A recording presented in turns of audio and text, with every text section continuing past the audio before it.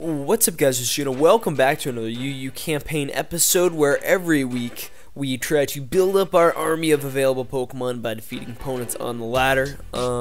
Yeah, we're back at it again. I'm super excited, and we're just going to give a quick rundown of the team and our backups. We may actually eclipse 12 total members despite losing one in the last episode, but anyway, that's beside the point.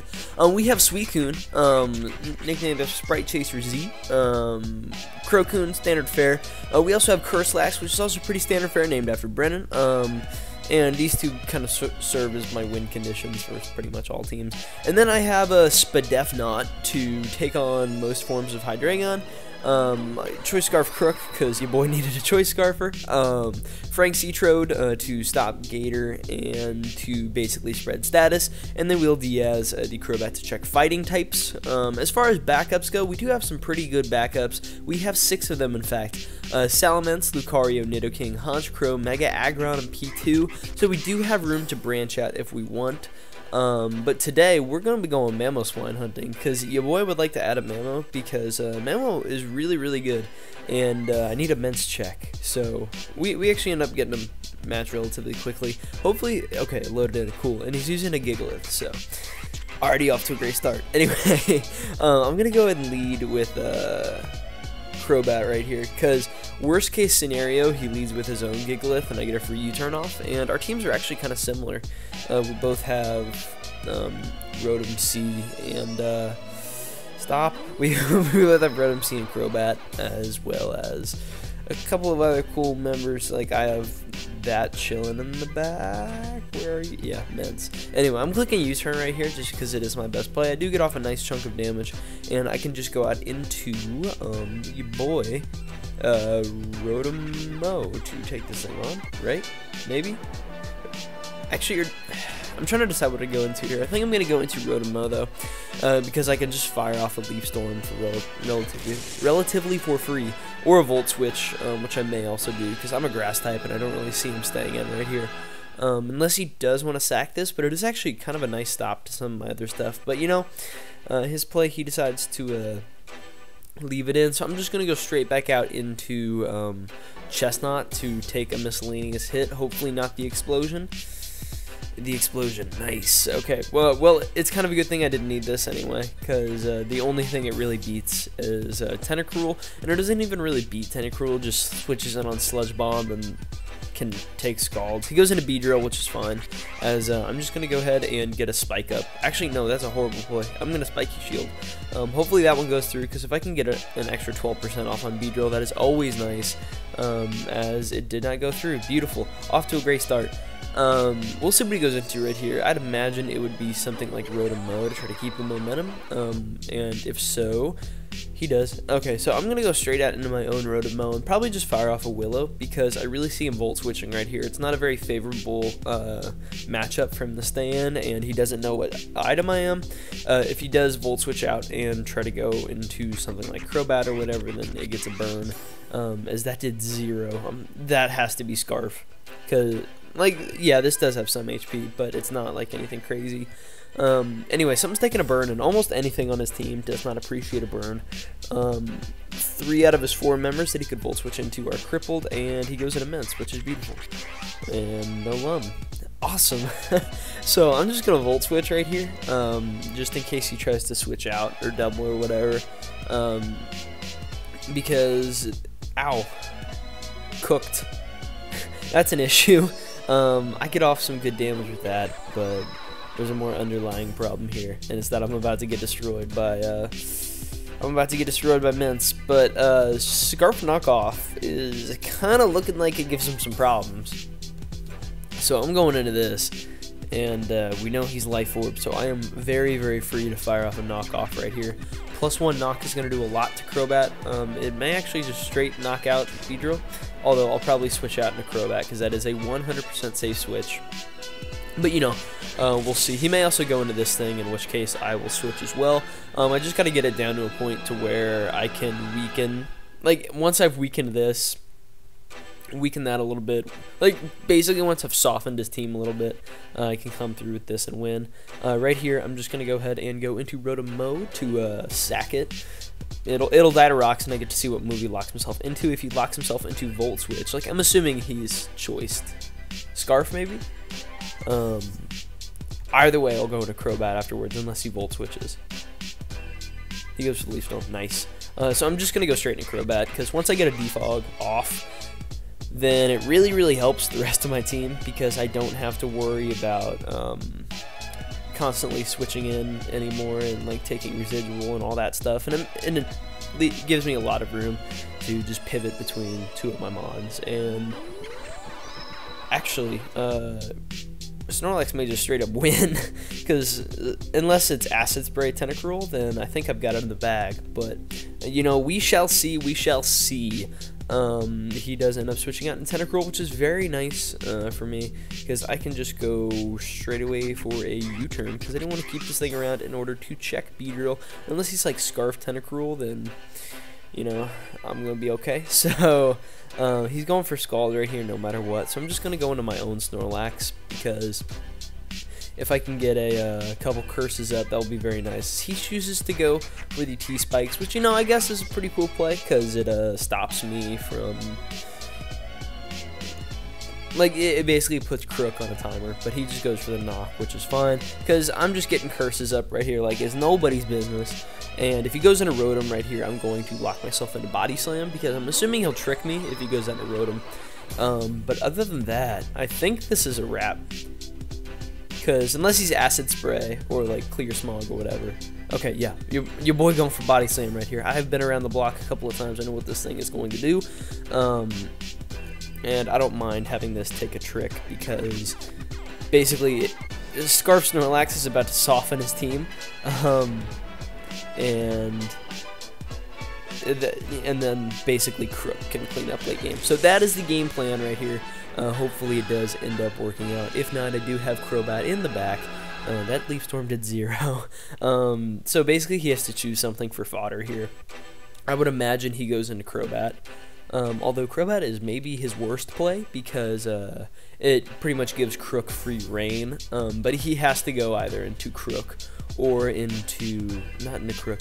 Oh, he goes into Tentacruel. That's a really interesting play, I think, because... I still do have Suicune plus Crobat to wall his other physical attackers. He goes for the Skull, trying to get the burn, doesn't get it, which is very fortunate for me, and I can just fire off another Body Slam. At this point, even if he burns me, it will still 2-hit KO Tentacruel, and he can't really switch anything else in, risking the burn, so I think I've put myself in a pretty good position right here. He doesn't get the burn, which, hey, I dodged 2 Scalds. Not dodged, but dodged 2 burns from Scald, so you guys know what I mean. Anyway, I think Snorlax could potentially get one more kill if I do get the Para on whatever he sends out, although it still may be faster, because I am a -2 speed Snorlax, even though I do have the Scarf. Snorlax is not really outpacing things, so basically it's a coin flip on what he's going to go into here. He ends up going into Beedrill. Part of me wants to pick up another Crobat. I haven't decided if I should be able to do that yet. I'm leaning towards no, just because I feel like it creates a lot of imbalancing, and I can just stock up on top ranked threats. So probably not going to do that. I don't really want to pick up Mega B, and I already have Crobat that thing. So I'm just going to go ahead and add Tentacruel, actually, because like I see 0 way that I lose this battle. So Tentacruel, welcome to the squad. You know what's nice is the spinner. It's kind of it's not that great of a mon, to be honest, not like in my opinion, but you know, not really much else that I would add, because I wasn't about to add a Gigalith, and I'm not really a huge fan of Mega B, especially when I do already have a Mega Aggron chilling in the back, and I feel like Mega Aggron does a lot more in terms of the playstyle that I'm kind of building off of right here, which is more bulky offense than Mega Beedrill does. So I am just going to go out into Crobat right here and probably fire off a Brave Bird as he misses the Hypnosis. Nice. I get off a good chunk of damage, and Right here, I'm just going to go out into my Suicune, kind of anticipating him to sleep me, but he can't do that anyway because of the T-Spike as he tries to go for the Hypnosis, but it fails, so there it is, people. As long as I can get off his Scald right here and he's not taunt, as soon as I burn him, it's over. So it's looking like a wrap, basically. Just can you die already, please? Ah, there it is. All right. So we advance our record to 11-1, and we're gonna go ahead and grab another one. And I'm gonna go ahead and pause it until then, because I gotta clear my throat. Anyway, I'll catch you when we have another one. Anyway, I'm back, and we got a nice fat team chilling in front of me. I already know which mon I want out of all of these, and it's going to be Hydreigon. It's a matter of, will I be able to win this battle? that is indeed the question. So, because I can't win with either one of these two fat things due to this core right here. So it's basically just a matter of not letting him set up. And I think I'm going to go ahead and lead with my Rotom, because Rotom can either burn something turn 1 or can Volt Switch out versus something. Either way it works. If he goes into Hydreigon, I do have Spadefnot, and that's really what it's here for. So I'm fine with rolling with that, and he ends up leading Hydreigon. Nice. If he Fire Blasts here, I'm kind of toast, because there's not a whole lot that I have to take this thing on, and this may turn into another like 150 turn stall fest as I PP stall Vaporeon, because if that's what it's gonna take to do, if that's what it's gonna take to win, then I'll do it, because your boy's not about to lose. So he could also be Taunt, Ruse, Dual Stab, because this thing actually just recently got bumped up to S rank, like the day as I'm recording this, as he goes for the Flamethrower. Still absolutely chewed. Chestnut, you monster. I'm just going to fire off a Drain Punch, because if I can weaken Hydreigon, that's really, really nice for me. If he goes into Crobat, it is not a big deal at all, because even though I don't really have a solid switch into Crobat, like Suicune still will switch into it relatively well. So it's kind of weird. I'm not hitting any of the target mons that I really want to hit, because right now I have kind of a list in my head of mons that I want to pick up. First of which is Mammo, because I really want to get Mammo to accompany the rest of my mons. It can it can set up rocks, it can lure Pert and all that stuff with Freeze Dry. Why did you leave that in? No, I'm a fighting type. Okay, I'm just gonna go out into Snorlax right here, maybe, or I could go out into Crocodile. That is another option. Actually, wow. Okay, here's what I'm gonna do. I'm gonna go to Suicune, then I'm gonna double to your boy Rotom, because if I can continue to apply, or if I can apply offensive pressure to that Vaporeon, it's gonna make it a lot easier for me to deal with. So he just goes for Flamethrower, and we double. And if he stays in here, he may actually be stupid. But well, he either just read me like a book, like hardcore Shakespeare read, or he just has zero idea what he's doing and doesn't know this is a water type. I think I'm gonna trademark Shakespeare read as something that you can say when you like read somebody, or when you make a play, like, oh yeah, that was a Shakespeare read. Okay, this guy left, so we're gonna go ahead and pause until he gets back. Not really sure whether to take him on for that. I probably will. I'll take Hydreigon as spoils of war if he doesn't come back. But anyway, we're gonna go ahead and pause it, see if he comes back, and I will either catch you guys in a new match with Hydreigon chilling in the back, or I will come back when he comes back. If that makes sense. Anyway, either way, I'll be back. Alright, last guy timed out. Look at that, we got a Mammo right here. Look at my team, 0 Mammo switch-ins, except Suicune, which takes like 38% from an EQ, which is still a lot. I feel like my best lead is... See, he has 2 potential leads, Beedrill and Mammo, at least in my eyes. And I don't really have something that appreciates both of them. So, that's kind of an issue. I could lead Crook, but that's, like, horrible lead. So, I feel like I'm just going to go ahead and lead Suicune, because if he leads Whimsicott, then he leads Whimsicott, and that's okay. If he... Okay, he leads Whimsicott. Well, you know, what you gonna do about it? Because I have Crobat, and Crobat is pretty much 100% safe switch into this, except if he Stun Spores, which is kind of lame, because, you know, I don't have a Cleric on this team, but he just ends up going for a sub. Haha, I'm Infiltrator. You cannot do this to me.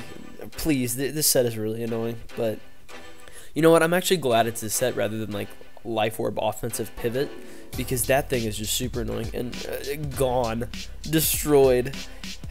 Fresh slices of Infiltrator, and this guy forfeits too. It's just random forfeits out here. So looks like we're picking up Mammo Swine, because I'm counting that as a win. Your boy would like more Mons. And we're only 15 minutes in. Oh my god, we may get a full team of 6 today at this rate. Anyway, I'm gonna go ahead and pause it until I get back, because you know, no dead time. We back, and I'm considering swapping one mono. Like, I will probably completely remake this team before the next episode, just because we are getting a little bit higher up on the ladder, and people will start to be more competent. So, anyway, I'm gonna go ahead and lead Crobat, because Crobat is a good lead versus team, and he ends up leading Pert, which is fine, because I do have a safe switch in Rotom C. I can just donk this with a Leaf Storm, although I'll probably... Actually, I'll Volt Switch, because I don't want that to be like Flash Fire Arcanine, as if he sets up a Rain Dance here, this could be a little bit of a problem, but we're going to hope he's not Rain Dance. He does also have Crobat, which is a little bit annoying, but it's not like the most annoying thing in the world. He just goes straight away for the Ice Punch. Ow. Ow. And if he's Jolly, I won't outspeed him. I'm going to fire off a Leaf Storm, because if he does go into Goodra, or like Weezing or whatever, I feel comfortable pain splitting. If he goes into Florges, I'm even more comfortable doing so. And if he's Jolly, then, you know, we just got absolutely styled on, which is a little bit unfortunate. I feel like he would Rain Dance there, or get up his Rocks, considering this is the only thing that gets Rocks, as he goes into Goodra and gets the Sap Sipper, so good play. Looks like I'm just Volt Switching, because this thing is... not like super nice versus team, but you know, it's something, and it's not worth like just clicking Willow and having him go into Florges, because Florges is actually a little bit of a problem for this team. So we'll see how I manage to handle that later. Flamethrower, is that what we're gonna see from this thing? I feel like Snorlax is a good switch in. Snorlax in general just absolutely destroys his team, because after I get a couple of curses up, there is actually nothing he can do to stop me, except if he's Dragon Tail. Dragon Tails.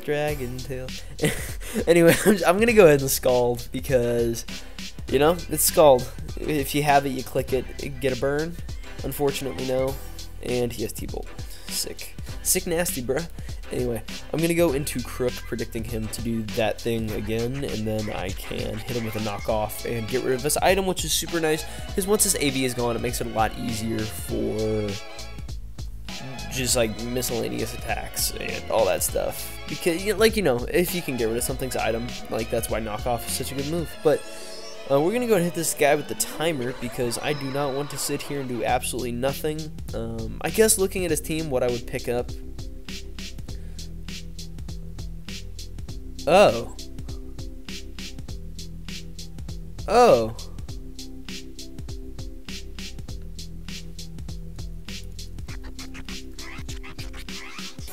huh.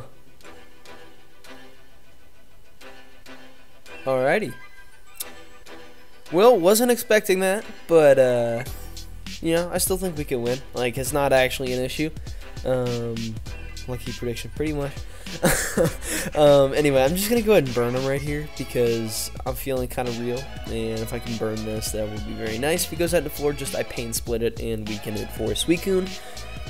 The only issue is that this thing is gonna be just a pain, because both of my sweepers are like really fat setup sweepers that don't really appreciate being dragon tailed out.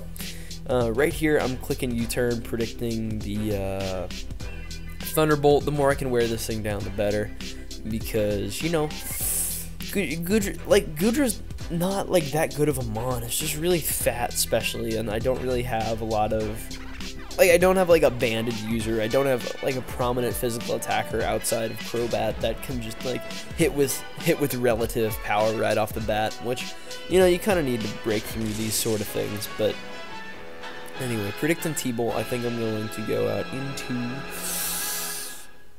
out into Chestnut, because just kind of choose any move that he wants to go for, because it can't be hit by Focus Blast. God forbid he goes for that. He goes to T-Bolt again. It's far too easy. And we're going to go ahead and scout the Flamethrower, maybe? Is it worth it? I kind of want to save this to split something now. I'm just going to go ahead and get up a spike right here, because I feel like I can tank a flamethrower if he does choose to go for it. And while Chestnut's helpful, it's like it really only walls that if it's a sludge bomb. Like, and it gets sludge bomb, like, don't get me wrong, but I'm just gonna go for the spiky shield right here, potentially on the Brave Bird, because I do feel like it is my best play. And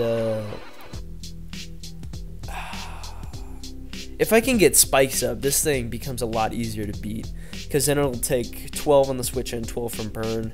And yeah, okay, sweet.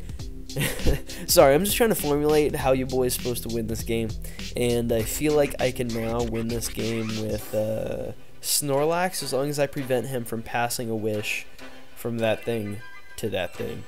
So he ends up going for a defog right there, which is fine. I'm going to go out into Rotom on the predicted Brave Bird, because I feel like he will know that I can't click that again, and he can Brave Bird relatively for free. He'll knock that out, then I can go into Snorlax and start doing the thing where things start dying, assuming he's not taunt, which would be really, really annoying. But if he's taunt, then, you know, it's just something we're going to have to work around. It's not an impossible issue, but he just ends up going for the defog again. Fair enough. I'm just going to Volt, because I don't want to risk losing momentum. Because I'm kind of assuming he's going to Brave Bird right here, but just in case he U-turns or hard switches, then, okay, goes into Arcanine. See, look at that, free damage, people.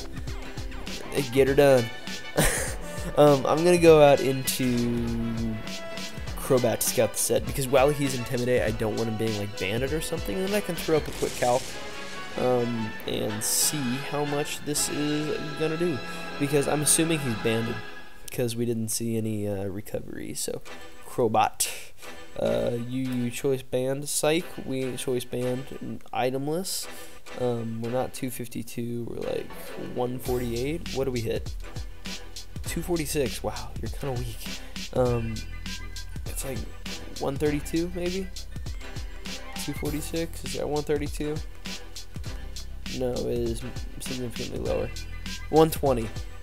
Brave Bird to Arcanine. UU offensive. Brave Bird is going to be 49 to 59. I don't really need this for anything, so I'm just clicking Brave Bird. Like, don't get me wrong, it's a good switch into Florges, but he's Life Orb, and this is going to die now, so that is very, very nice for me, because getting that Arcanine out of the way essentially makes it a lot easier for Rotom to come in and pivot, because a lot of his team is really slow, and I don't really have to fear any of that anymore. And once I do get Crobat out of the way, I can start laying down some spikes. That'll be very nice, because then I can control the hazard battle rather than him basically just shoving me around with, like, constantly getting my spikes off the field, which is a pain. But he goes out into his own Crobat right here. I kind of just want to Brave Bird again, because I do feel like it is my best play. Then, and even if he like wins a speed tie and knocks me out, then I can go out into, wait, is he banded? That just occurred to me that it could very well be banded, which would explain why he didn't click Brave Bird versus Rotom, as he goes for the U-turn. Nice. Let me actually calc that real quick. We're gonna be that crazy guy who calcs everything. You choice band. You choice band. What do we hit HP wise? 355. 355. So let's pump you up.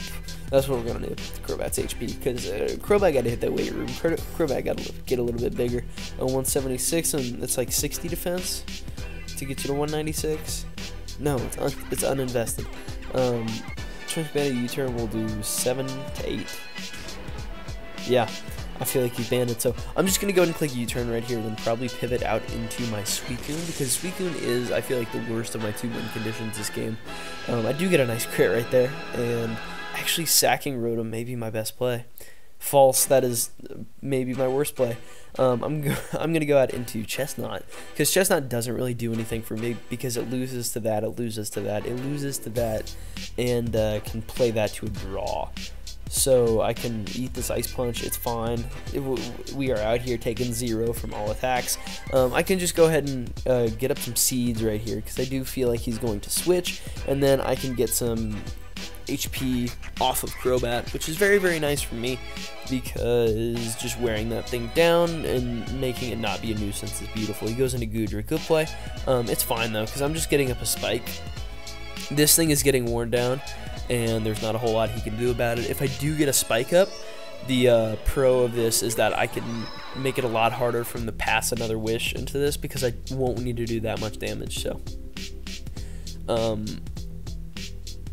I could see him doubling the Crobat right here as he just drops a Draco, which is absolutely fine, because I'm just clicking Spiky Shield again, getting another 12% off, making sure this dies to a spike when it comes back in, and now he has rendered himself setup fodder, more or less, because I can just go into your boy Rotom C and click Volt Switch, probably just knock that thing out. Or what I'll probably do is go into Crobat, click Brave Bird, because then I can force a speed type potentially with his Crobat. If he locks himself in a defog, then he gets set up on by Snorlax for free. And this is all assuming he sacks Goodra, because once Goodra goes down, I feel like the game is pretty much over. But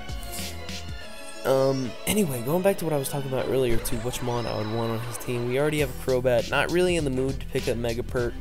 Arcanine, I could go for nice. He's gonna go down to Spiky Shield because he chose to go for the detail. So if anything, I'll probably pick up Florges, because if I can like throw together a balanced team, that'll be pretty nice, even though I'm pretty horrible with balance, because Florges can run like CM too and just be really fat and annoying. So we'll see what he goes into red here. I would not be shocked at all to see Crobat, because I do feel like that is his best play.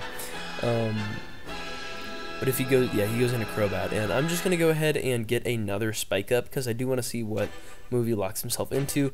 If he locks himself into Brave Bird, then he, of course, knocks me out, and I feel like I can go into my own Snorlax. I may just go into Suicune and rest up real quick, because Suicune can also beat his team. It's basically, what do I want to win with at this point? The only thing that would stop that is Clear Smog Wheezing, which I've seen before. Like, it's not out of the question, but it's just a little weird. Let me go ahead and calc how much this does to Suicune. Brave Bird does a lot, actually. So I could bank on the burn, or I could rest up, take 30, or take 40, then leftovers is 34. So it's looking like almost for sure a 3-8 KO. Yeah. So I'm going straight away for the rest right here, because if we can get a little bit more damage on this Crobat just by him clicking Brave Bird, then that is, of course, very, very nice, as he just straight up crits me. Wonderful. I think that may be the game. That may very well be the game. I'm going to go into my own Crobat. That's so lame. Just because, man, disappointing. The only way I think I win is if I can scare his Crobat out. He just goes for Brave Bird, it's fine. Rotom, looks like I'm sacking you for damage. We may see a last mon Snorlax sweep. Bro, it ain't over. Let me go ahead and calc how much this does to Snorlax. You Curslax, that does half. Oh my god. Like, it's that's aggravating, because at some point, like, that's not a very good game at all, because I had that game in the bag. Disappointing. It's okay. My hope is that he kills himself due to recoil, or that, like, I chew this, I rest, and then I sleep talk a body slam. I think that's the only way I can win, because I can't curse right here at all. Under any circumstance, I cannot curse. But,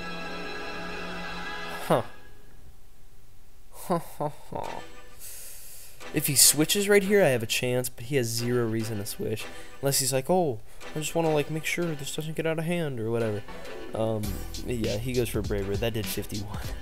Okay, yeah, I have a chance. If I get a curse right here, I can win. If I don't get a curse, I cannot. Because he will die due to recoil, no matter what. And I will be at 50-some% if I do get +1 defense. Oh, God. Curse, curse, curse, curse. Of course. For sure that crit won you the game, but it's okay. He goes into his own pert right here. If I sleep talk a body slam, then I guess I have a chance. Either way, I don't think I'm taking this very well. So I gotta decide which member to boot. Kind of feeling Chestnut, because while Chestnut has had a very good time on the team,